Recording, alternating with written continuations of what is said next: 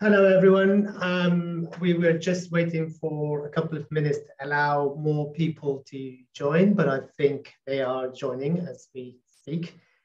So I would like to kick off now, if that's okay. So welcome, everybody, to this really exciting talk, our Camp on Fire, which is a really exciting title for today's discussion area, which is around the climate crisis and its effect on refugees and the people who suffer most, really. I would like to start with some introductions. Firstly, introduce myself. I am Ahmed Masoud. I am a Palestinian writer and director who grew up in the Gaza Strip in Palestine. I'm currently living in London. I've moved here back in 2002 and I've been living here since then, but I go back very often because all my family are in Gaza. I've got today with me an exciting list of panelists who will speak to you about their experience and about their knowledge and research on the effect of climate crisis on refugees. These are Zaina Agha, who is a Palestinian Iraqi poet and who has done a lot of work and research. She's got a massive bio, by the way, a really exciting work that she's done before, including being on a Shabaka, and her writing has appeared in the New York Times, amongst many others. I've also got with me here today Hamza Hamouchi, who is an Algerian researcher based in London. He's currently in North Africa and he's speaking to us from there, and he's done numerous work on research on Africa and established the African, what is it, Hamza, was the African Food Program. He's a coordinator for the North Africa Food Sovereignty Network, which he will talk to us a little bit more about it. And last but not least, we have another presenter who is not with us today, but we will play his presentation as a video in a bit. His name is Mohammed Suleiman Labat, who is an artist based in Samara refugee camp in Algeria. Unfortunately, he can't be with us in person because of power outage. He currently doesn't have any electricity at the moment, but we've recorded his talk and we'll play it to you later on. So what I'd like to do is just to start with a bit of introduction, kick off the conversation. This is a really relaxed kind of session in here, a discussion point. And I would like to thank the Liverpool Arab Arts Festival for putting it on in collaboration with Creative Destructions as well. Again, I'm chairing this event because it's really kind of close to my heart. When I was approached and asked to do it, I thought, wow, what a wonderful subject, because I've been thinking about this subject for a long time. And I've had many conversations with people about the effect of climate crisis on our community, on our society, and what is happening to our world right now. However, most of those discussions and conversations have always been kind of focused and concentrated on the kind of Western discourse of this crisis. Very often the climate crisis discourse is Western dominated somehow. It's about what's happening in the UK or France or Europe or the US, etc. But there is very little talk about what is happening to people in parts of the world where they're really suffering as a result of the climate crisis. And on top of that, they're going through very difficult circumstances because of conflict, because of political unrest, because of difficult economies, etc. So it's really exciting to be able to engage with this conversation right now. One of the things that sort of struck me maybe a couple of years when the kind of debate on climate change and the climate crisis was kind of happening was a meme that was kind of circulated on social media of Greta Thunberg on a train somewhere in Africa. Somebody obviously photoshopped it and edited it. And as you look through the window while she's sitting on the train, there are a couple of kids from Africa running, trying to catch up with that train with kind of two vessels of water. They're trying to fill the water in there. And it touched my heart, to be honest with you, because I thought, actually, we should be talking about them more than Greta, for example. I'm not undermining all of her work. I think it's been incredible and amazing. And I've had this debate a lot with people about that we don't talk enough about those communities that are affected enough. I am from Gaza, as I said, and I'm from Palestine, and the situation there is really pretty bad from a climate change perspective. And on top of that, we have the occupation, the Israeli occupation, where a lot of the time olive trees are being cut and uprooted across the West Bank, which is really disastrous for the environment in general. Cutting trees generally is seen as a kind of direct cause of climate change. We do this around the world because of economies, because of industry, because of capitalism, whatever you want to call it. But to do it because of occupation and colonialism is just something really disheartening, to be honest with you, and no one talks about that.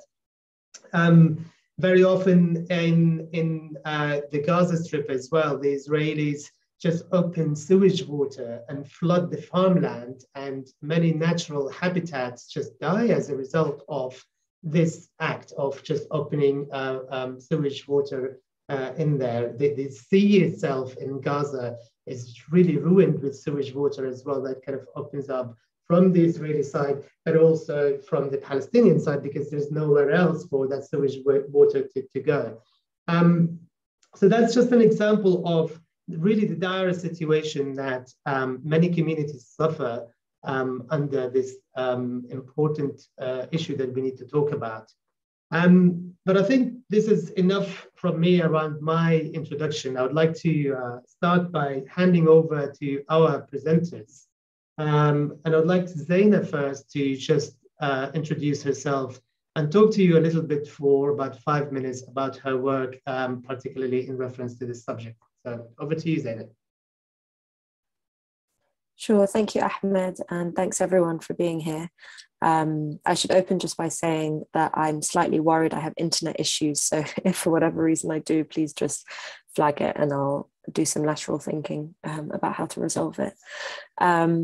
So yes, as Ahmed said, I'm a writer and policy analyst and poet, and I've looked at the issue of climate change and discriminatory climate practices and limitations to adaptive capabilities in the Palestine context. I'm Palestinian Iraqi, but raised in the UK. And so I've been always very interested in the way in which climate change or climate breakdown leads to displacement, leads to immigration, and then leads to these societal issues which, drive so much of contemporary discourse and contemporary politics. I thought what actually might be nice or helpful, I don't know, is to read a poem out and then perhaps answer some of the questions, the more perhaps practical questions around climate change, which I've spent more of my academic side looking at, perhaps in the chat, after these short presentations. But I'm going to open with a poem called Borderland, which I wrote the first time I went through Ben Gurion Airport as a Palestinian. Name, father's name, grandfather's name. You have curly hair. If I had a sister, I think she could look something like you. Where are you from? Tiberias. Oh, you're from here. Your question drips with violence. No, sister, if I were from here, I would not be interrogated by you. If I were from here, I would not be a security threat. If I am from here, why were we moved from here? If I am from here, why can't I live here? And if I am from here, why has it taken me 23 years to get back? Your colleague, my cousin, asks me where I was going. The territories? She looks through my phone, reads my emails, checks my contacts. She takes my cousin's name and his number. He is Iraqi, and so is his area code. But he is a refugee in Fortress Europe now. He wrestled the purple sea to sit silent. She's also pretty. Long hair, a blue jumper. Behind her, Bibi sits proud, half smiling at my homecoming, and the flag, clumsily large in my celebratory cell, hangs limp and flaccid. Have you participated in any protests? Do you know anyone here? Their name, numbers. Have you been to Yemen, Afghanistan, Pakistan? When did you delete your Facebook? What are you studying? What courses are you taking? Do you speak Arabic? Why do you have an Arabic keyboard? Because my mother wanted me to learn the language of my ancestors, and Darwish taught me that land is inherited like language, and my sister says I'm from here, so please excuse my literacy. Do you keep any blogs? Can you show it to me? No, it's gone. She has pretty eyes too, dark like mine. I mirror her in my head. Why did you want to interrogate travelers? What was the army like? Have you ever been in love? Where is your grandfather from? Is he from here? Have you ever been to Tiberias? Is it nice? Although I am from here, I cannot answer. Show me your blog. No, it's gone. Are you being sincere with me right now? Her head cocked sideways and I paused. What a weird word. Sincerity implies authenticity, honesty, and respectability. No, and neither are you. This is a game and we are well matched. You can send me back home to my grey-skied imperial island, but my sister said I'm from here and your questions degrade my homecoming. So please, be reasonable. Be sincere. Winning is not entry and losing is not denial. Winning is staying free, staying beloved. You cannot intimidate me. Scare me. You can detain me, search me, question me, but my skull is made of stronger stuff. And if you'd ask my grandmother,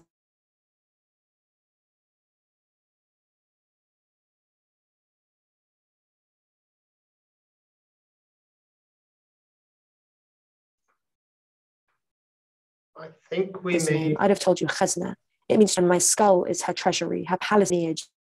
You cannot win against us. Or it said I paused slightly. I'm just going to pick up again. Hopefully that'll be fine. So okay. I suppose I am your security threat. Sorry, Fala.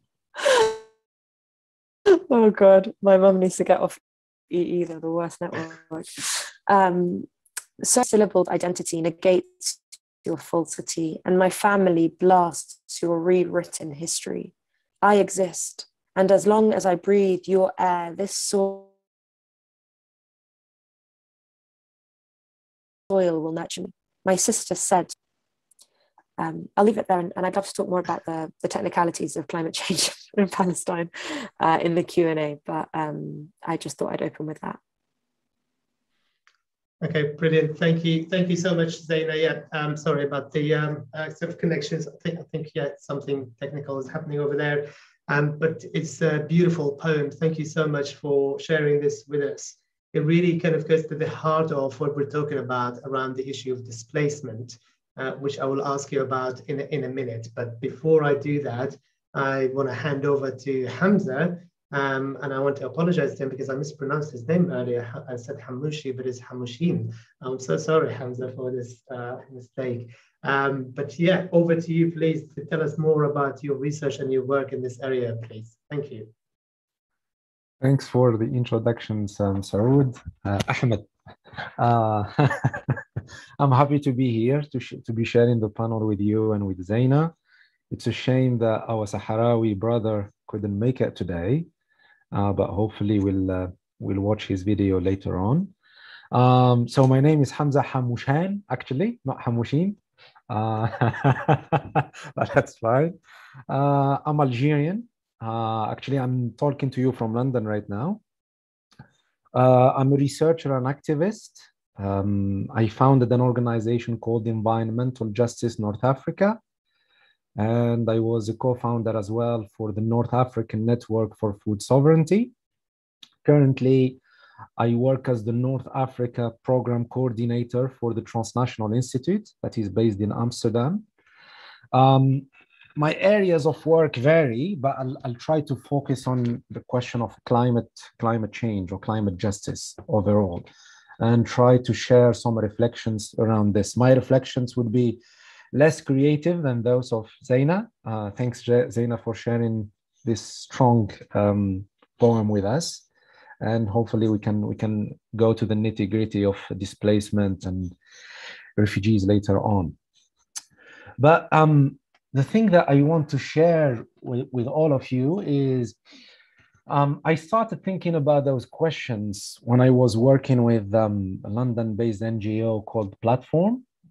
I worked with them around specifically the oil and gas industry, especially around my home country, Algeria.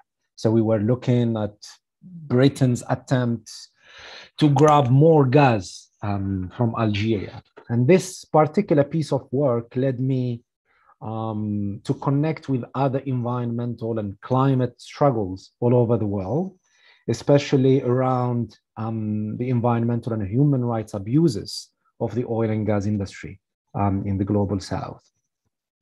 So a few years later, I co-edited a book around climate justice that was presented in Tunis at the World Social Forum.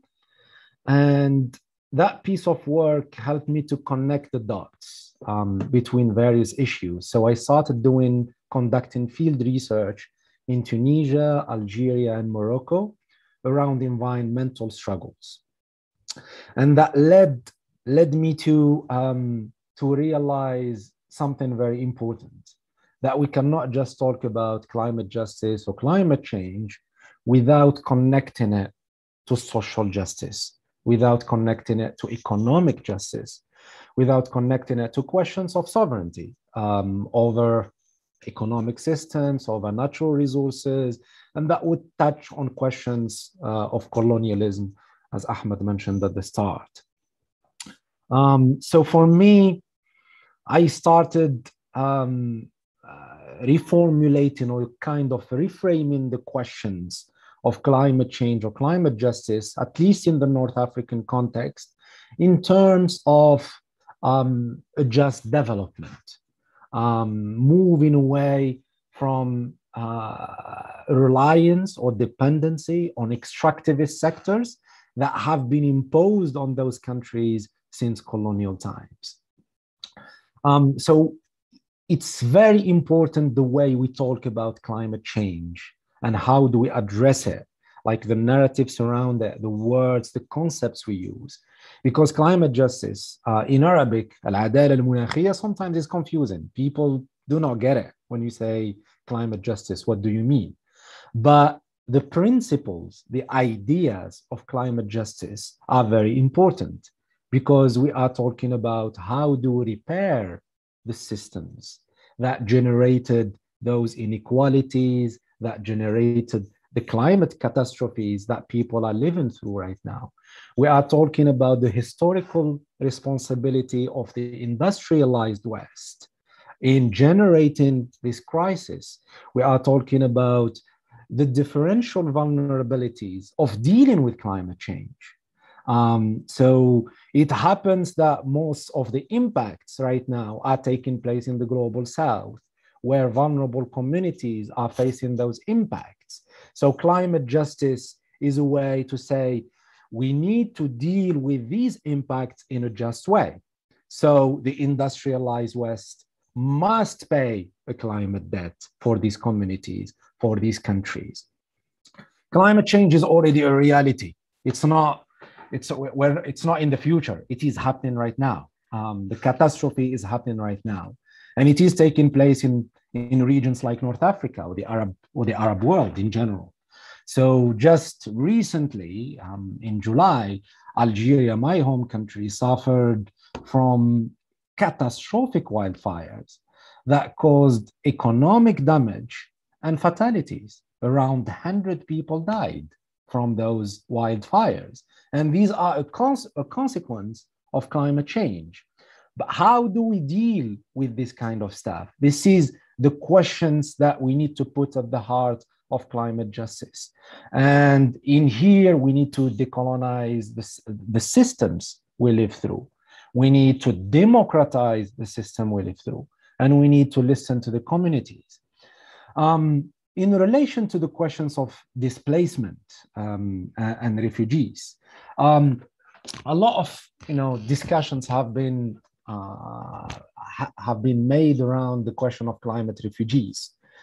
I don't like that term specifically because it's really hard to say that refugees are just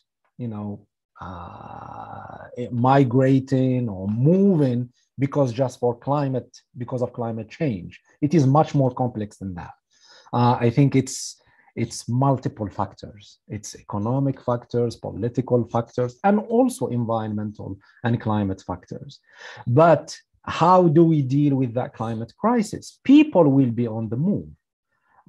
There was a report lately by the World Bank talking about climate displacement, and they said that most displaced people from climate change impacts would happen within countries or within regions, rather than people flooding Europe as some, climate fascists, because there is this discourse right now in the North saying, okay, climate change is happening. So now they recognize that climate change is happening after decades of denialism.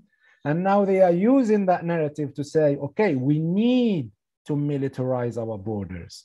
So our response needs to be, like they are saying, we need to securitize.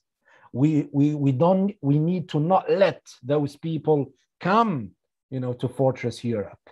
And we need to challenge that discourse. Climate justice means not militarization. It means not securitization. It means letting people to move. This should be a right. Letting people to move, to stay, and to go back.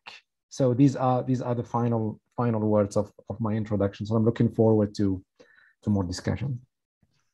Thank you, Hamza. I mean, lots of important points in here that I would love to pick up on. I think it will take us a couple of hours really to discuss all of those rather than just this hour. But really, I think the point around militarizing borders, I think we're seeing it happening right now, so much so that, it's becoming very hard for people to move across. Again, as you said, not just because of the climate change, but for so many other reasons. But climate change for me, the way I see it, is at the heart of it all the time. But we'll come back to that, and thank you so much for this talk. I'm going to move on now to play a video by Mohammed Suleiman Labat, who, as I said earlier, couldn't be with us because of the power outage in the Samarra refugee camp where he is right now. I'm just going to give a little bit of an introduction about Mohammed and his work, so you know him a little bit better before we put on the video. So Mohammed is a Sahrawi artist. A Sahrawi, it's the Arabic word for somebody from the desert, based in the Samarra refugee camp in southwest Algeria. He runs an art studio, which is a very creative, small art studio called Motive Art Studio, which is a space of creation and experimentation. And the interesting bit is that he built that out of discarded materials collected from the Samarra camp. So a really exciting space, and I'm looking forward to learning more about it.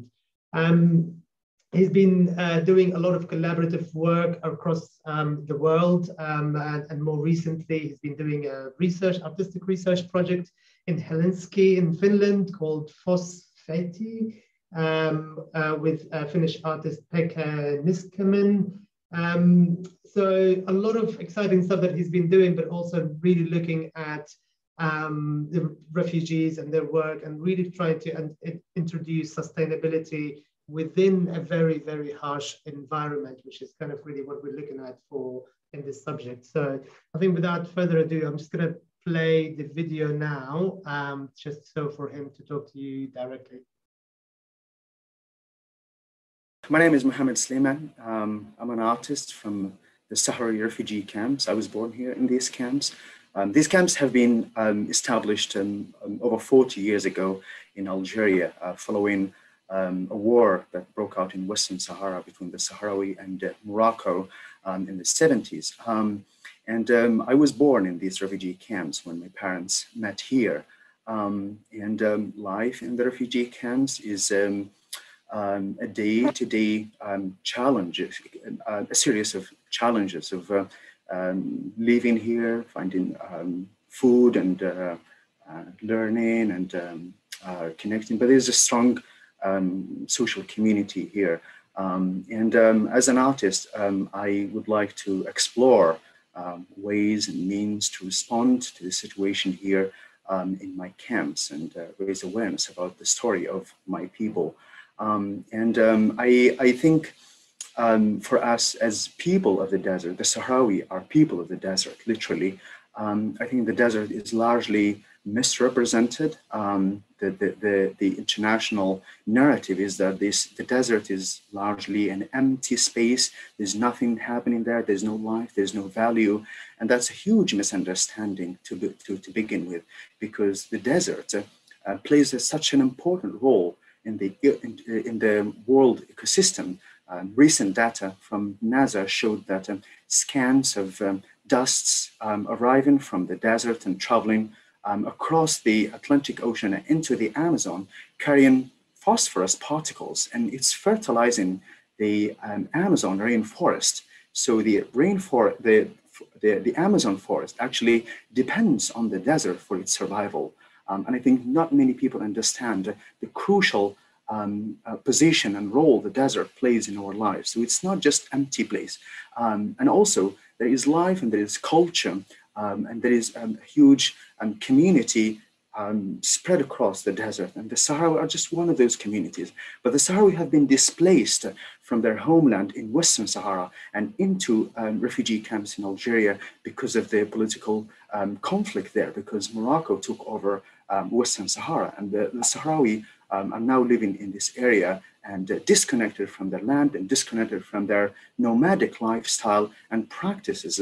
And as an artist, I think it's very important that I address these issues, but also try to research and revive some of the practices and understanding that come from this indigenous practice and indigenous understanding of the Sahrawi, of the nomadic lifestyle, and what we can learn from that.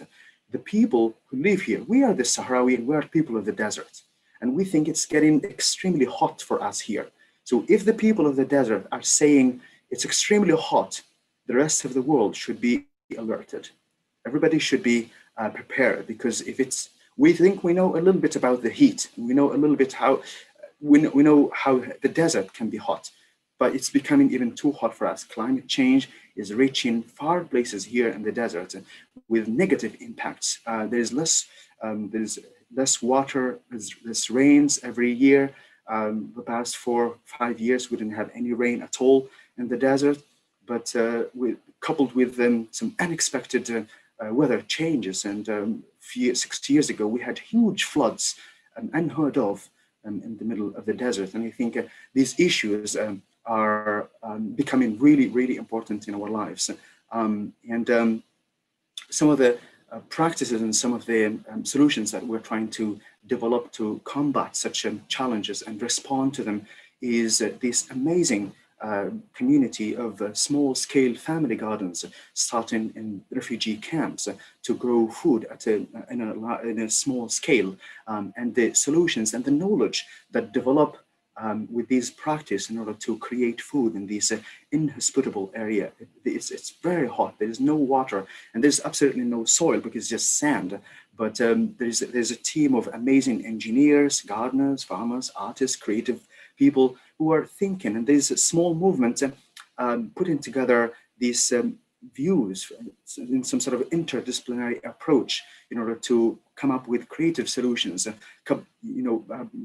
There's a mix of scientific understanding, there's a mix of creative approach to it, recycling materials to provide solutions for these gardens. And these gardens are growing slowly, but trying to raise food here in the middle of the desert. And I think this is an amazing example that as an artist I should look at.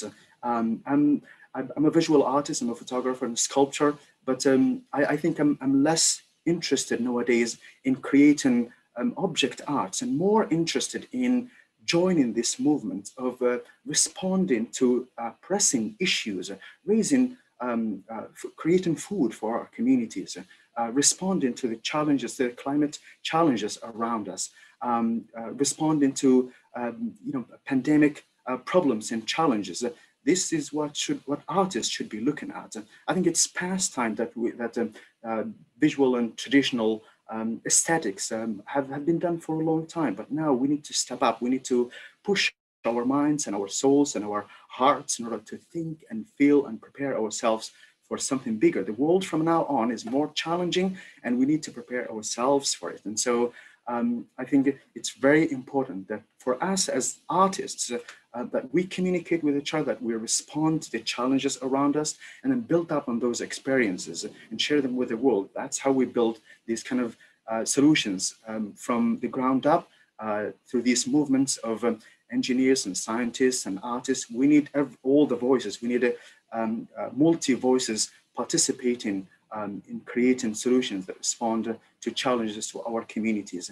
That's how we see our role as artists responding to these. And myself, I created my artist studio from discarded materials.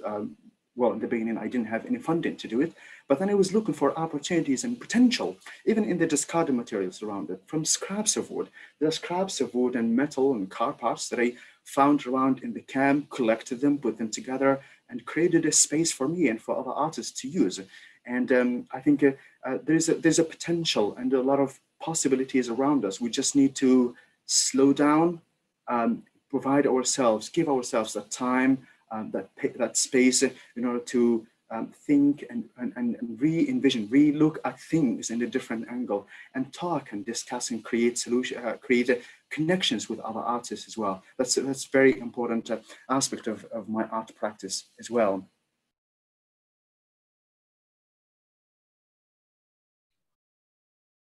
Brilliant. Thank you, Mohammed. It's a shame that he's not with us here right now to kind of talk to him more about it and ask him more about his amazing work. It sounds incredible. There was so much in that video that I found incredibly fascinating. I mean, I didn't know about the effect of the Sahara Desert on the Amazon forest. I mean, that's definitely new to me. So it's lots to kind of learn around in there. But I think one of the things that I can pick up from there and from all the talks from the panelists here is we talked a little bit about the idea of displacement, and we use the word displacement quite a lot. I just want to ask kind of the panel, particularly Zaina and Hamza, around what does that word actually mean to you in general? And how could we actually differentiate this displacement that is resulted from climate change from a normal kind of economic displacement or political displacement? So I don't know if Zaina, you want to sort of kick off with answering that, because you talked a little bit about your poem. The beautiful poem you read was about, borders, checkpoints, ID cards, etc. So what does displacement mean to you to start with? I think displacement, I actually, when I hear it, I think I respond to it in very emotional terms. I think about my own family. I think about, the communities I grew up in diaspora, in exile. As I mentioned, my mother is Iraqi, my father is Palestinian, and both experienced very, very acute displacements and exile on account of colonialism and war, and a lot of corporate interest, most of which also ends up in the oil and gas industry, to Hamza's point. And yet, I think what we're seeing, what we will see in the future, again, to what Hamza was alluding to, is that, there's this discourse of like, these are refugees and these are climate refugees and these are whatever. But actually, I think if you look at the history of displacement writ large, why people flee their homes, it's a myriad of reasons. And I think, we're getting to a point now where does climate change begin and where do water wars end? Where does, where does not be feeling safe in your home, how much of that has to do with climate change as a sort of environmental phenomenon, and how much of it has to do with the political instability that it creates? So I think, that we're living in this gray area, and it's only going to be more gray as time moves on, with regards to what constitutes a climate change emergency and what constitutes the regular, in inverted commas, emergency that might create someone or motivate somebody to leave their home if they're dispossessed. So I think these are some of the questions which there isn't an established discourse around on all sides of the political spectrum. I feel like there's quite a healthy amount of hypocrisy around these discussions. And I also think, I spent a lot of time thinking about this a few years ago, particularly when that sort of the really xenophobic discourse around the migrant crisis, again in inverted commas, was rife, was this idea that sort of unless refugees or displaced people can in some way contribute to their adopted country, they are a drain and they are undesired, that they're not desired. And that cheapening of human life in that way, I mean, for me has just been, and hearing that discourse from people who are ostensibly on the left has actually been the most shocking and vile aspect of the last decade. So I think, displacement, there are a myriad of legal definitions that come into play, but actually fundamentally for me, it just signifies someone who is no longer able to live in their home country or their home place, and exhibits incredible bravery in being able to uproot and try and replant elsewhere, and all of the experiences that brings. So it's not just being forced militarily speaking, it's sort of lots of reasons that it's almost like their life is made impossible to kind of continue, and they have to seek alternative options, which in a way makes them forced to leave, I suppose. Hamza, is there any, sorry, did you want to come back in, Zaina? No, we can pick it up later. Sorry. Hamza, is there any sort of academic way of looking at displacement to try to differentiate it and identify that this is because of climate change directly? So if you think about a fire somewhere, people leave their homes and go somewhere, is there any kind of scientific academic way that we can look into that? So you're giving me the tough question, Ahmed. Huh? That's a tough question. No, but to answer your question generally, for me, displacement, it has some negative connotations, right? It invokes human suffering, people forced to flee their homes because of various reasons, wars, political oppression, and even environmental factors like big droughts. And I think in the mainstream imaginary is that we see displacement as like some refugees or some people migrating from south to north, which is not true. Most people are displaced regionally to neighboring countries, displaced internally from rural to urban areas because of various elements. But when it comes to differentiating between, I don't know, that's why I don't like when they use economic migrants or something like that. What do you mean? People, migrate or leave their homelands for various reasons, and it's really hard to differentiate and to say for which reason, what is the primary reason. So legally speaking, the term climate refugees, I don't think it has any legal basis yet. Some people are trying, to put forward a kind of a definition to say that climate change would play a role in, displacing people, but it doesn't. It's really hard to differentiate. So that's my brief answer to you. Yeah. Yeah. Thank you so much. I mean, that's a really good answer. It's an interesting debate because if there is like a legal definition, it becomes a thing. Maybe climate refugees, as it were, would be allowed to come into Europe because Europe is part of climate change. Maybe so. Maybe it's something that needs to be looked into in more details. Zaina, I'm going to come back to you with a question around the role of artists to combat greenwashing from kind of occupying kind of colonial powers, as it were. Today, I read in the news that Israel by 2030 will have all their cars being electric.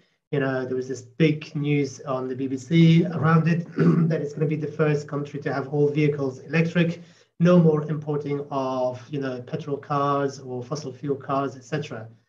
Where do you see I mean, for me, I see this as a propaganda, to be honest, because when I look at what Israel is doing as a colonial occupying power, yet at the same time, they promote this as a greenwashing kind of propaganda.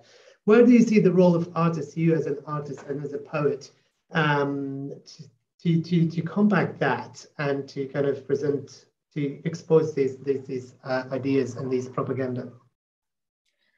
I mean, I don't think artists have any more responsibility than anyone else to expose a hypocrisy when it comes to this discourse. I think it's actually really dangerous, you know, greenwashing, as with pinkwashing, as with all other kinds of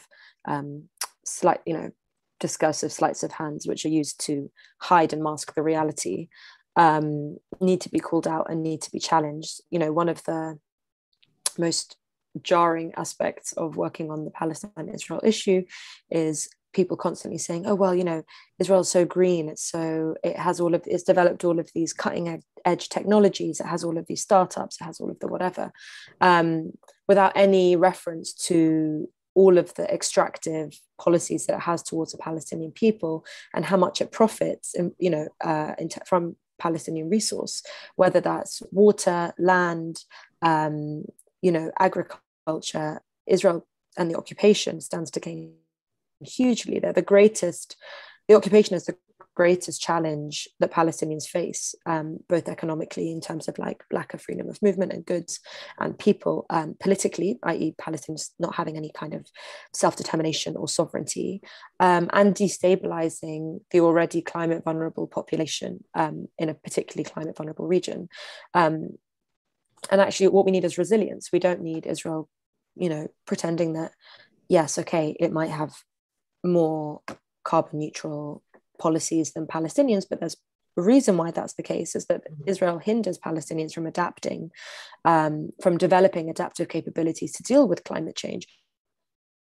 Although Palestinians and Israelis inhabit the same physical terrain, because of direct political decisions, Palestinians suffer disproportionately more, and different Palestinians, according to where they live, suffer even more greatly than that. You know, Ahmed, as you mentioned at the beginning, the situation in Gaza, for instance, is infinitely worse than other parts of historic Palestine. And so I think, you know, it's important to hold this hypocrisy, call it out and hold it to account, because I think otherwise what ends up happening is Israel manages to have this Janus-faced approach where internationally it presents itself as pioneering in XYZ technologies, but in reality the reason why so much of its population is able to adapt and mitigate the effects of climate change is because of theft of Palestinian land, theft of Palestinian resources, and control of Palestinian bodies. And I think there needs to be some kind of clear articulation of what that, of the dire effects that poses to anyone who looks for justice and climate justice. Brilliant. Thank you, Zaina. And on the same subject, Hamza, here, you talked in your introduction about the kind of militarizing of border and the kind of sort of Europe becoming more kind of fascist around the climate change fascism, I think you called it. You know, as sort of climate change activists, what do you think we should do to combat that? How do we sort of expose that a little bit more?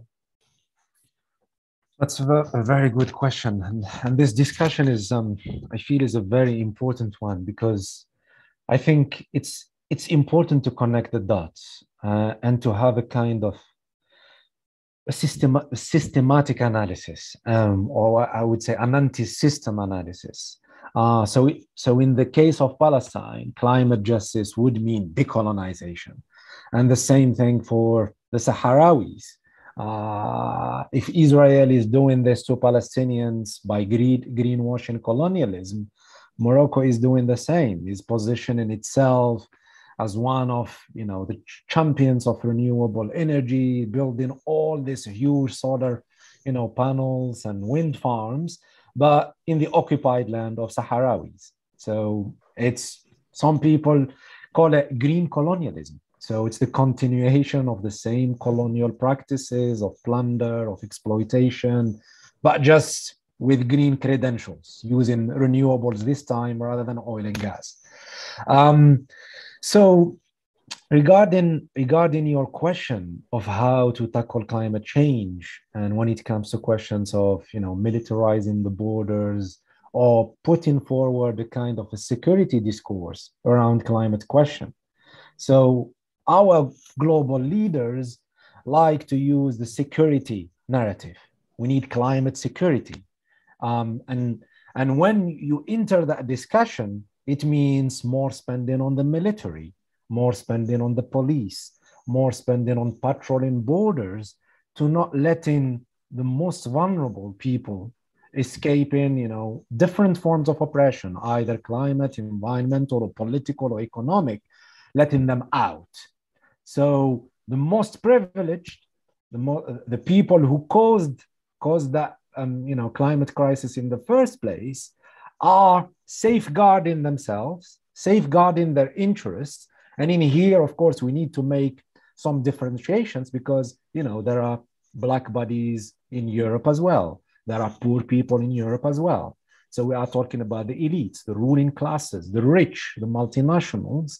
They are safeguarding themselves and their interests and letting out people. And we need to resist that discourse. We need to, for me, like personally, we need to push for an open border policy. If we really care about justice, if we really care about repairing the historic injustices of colonialism and ongoing ones, and neo-colonialism in various countries, we need to have that policy of open borders. And here, before I joined this panel, I was talking with fellow African scholars and activists around the question of climate debts. Because a lot of countries in the global south do not have the finances, to face the climate catastrophe, to face the huge impacts of droughts, of wildfires, of water poverty. There is huge, the impact is so huge on communities and working people. Like in Algeria, Tunisia, and Morocco, if you have repeated heat waves and droughts, the impact would be on small-scale farmers, right? Because they depend on rain. And they are hugely impacted. These countries do not have, at least most of those countries do not have the means to tackle these issues. And I believe personally that most of that money, or at least compensation, must be coming from the most countries and multinationals responsible for causing that crisis. And so this is climate justice. It has many elements. No to militarization, no to securitization. We need a policy of open borders to help the most vulnerable. And we need the payment of climate debt for the most vulnerable in the world. Brilliant. Thank you for this brilliant answer, Hamza. Really, really enlightening actually to hear it.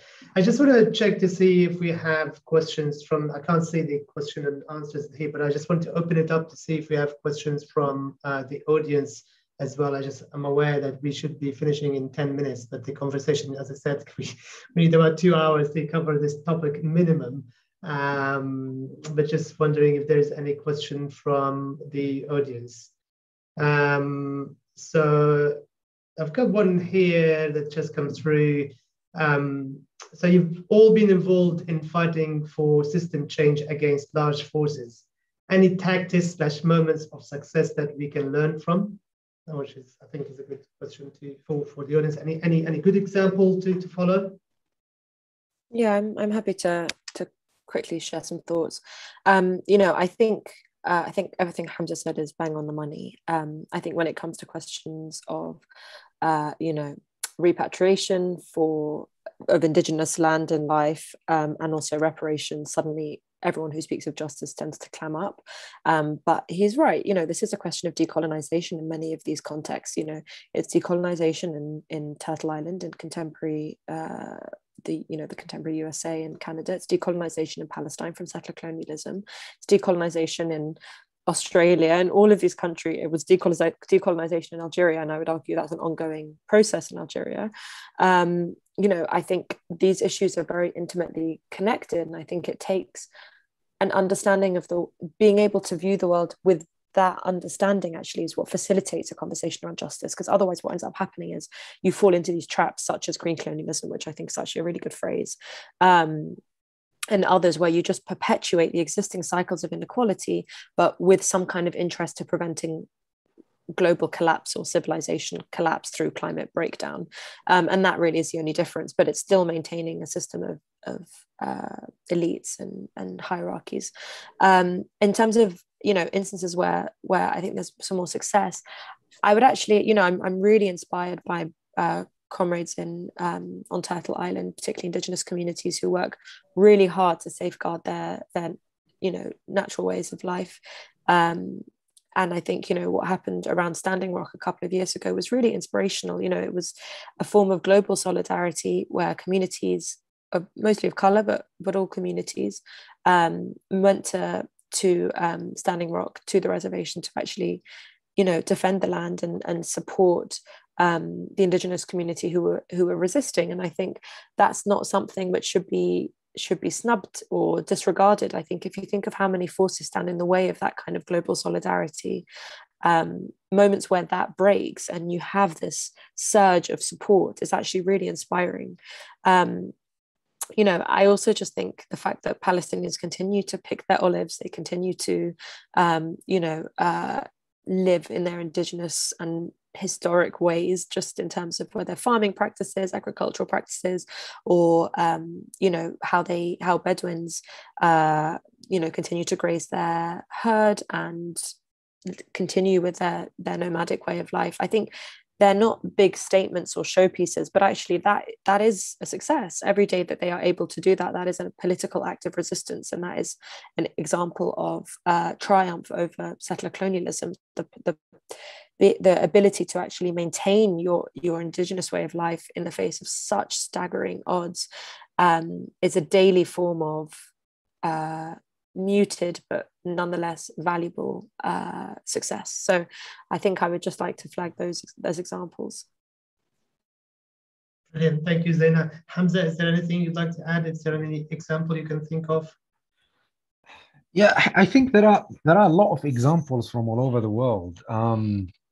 Zaina mentioned some struggles from the indigenous, but what I want to emphasize that frontline communities that are facing various kinds of injustices, including the impacts of climate change, are putting forward some alternatives, are putting forward some inspiring demands, are engaged in struggles that we should learn from.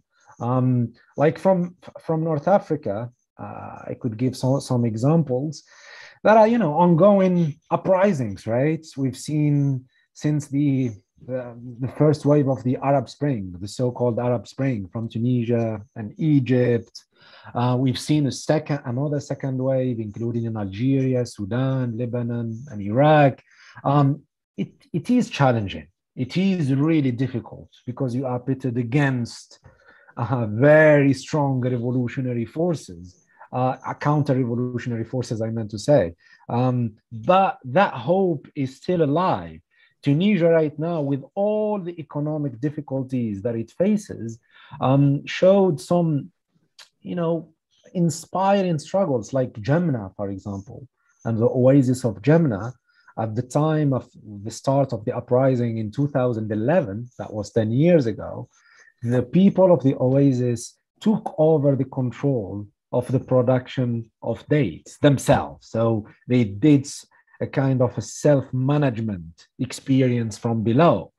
They took the control of the oasis. They distributed the revenues among the people. They built a school. Of course, these are small and they need, to be scaled up at the national and the regional level.